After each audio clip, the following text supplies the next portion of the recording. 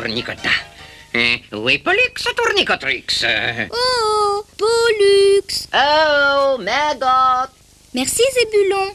À tout à l'heure.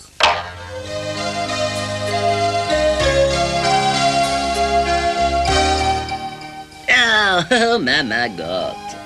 Ah, je faisais la liste des courses qu'il faudrait que je fasse. Montre.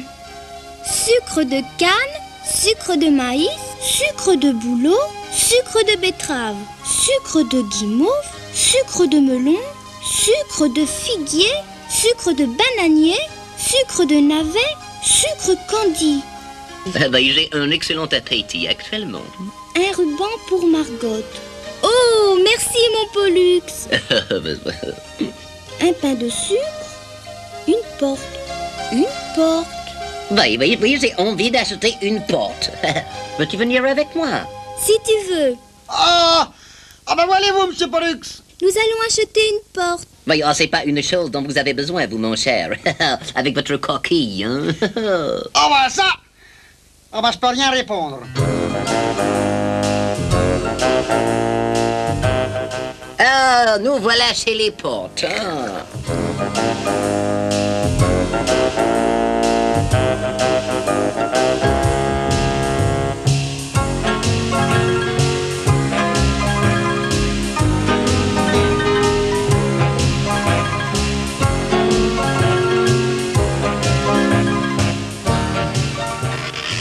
Je suis la grille.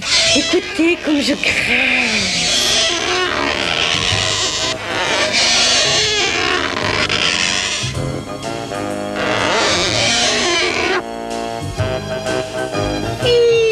Quel bruit! On ne peut plus se reposer. Oui, ce n'est pas ce que je veux comme porte, non.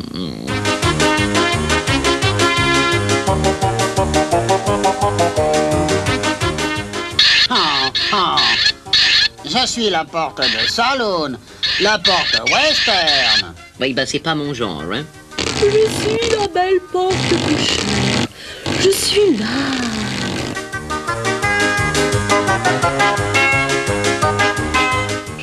Ça vaut mieux. Bonjour vous deux. Je cherche le rayon des fenêtres. Je veux acheter une fenêtre. Un œil de bœuf. À bientôt.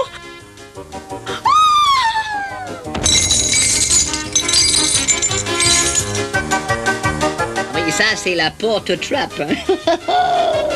Azalée. Ça va Margot? J'ai trouvé par hasard le rayon des fenêtres. Oui, ça était au sous-sol. Et voilà. Bon, on continue à faire le porte à porte. Oh, que je suis drôle, moi. Si tu veux. Je passe sur la pointe des gonds. Chut, vous ne m'avez pas vu. Je suis la porte dérobée.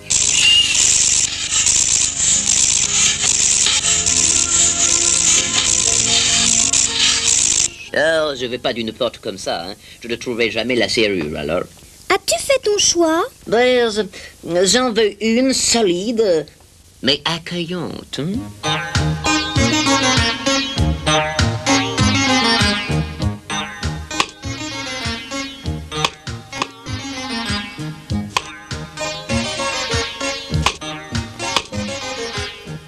Oh, vous là, oui, ne battez pas comme ça.